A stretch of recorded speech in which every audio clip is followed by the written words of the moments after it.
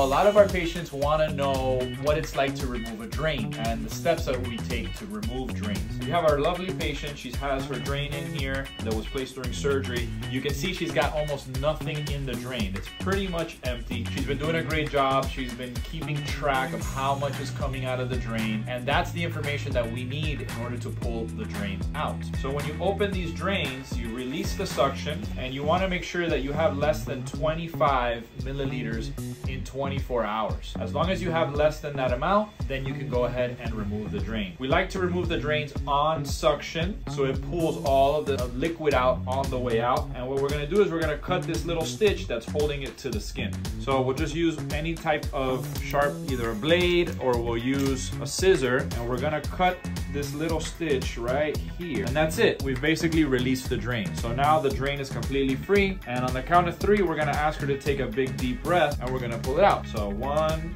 2, 3, big breath. Good. All right, so that's it. This drain is out. We're gonna put a little bit of antibiotic ointment on the little hole here, and we'll just massage that in.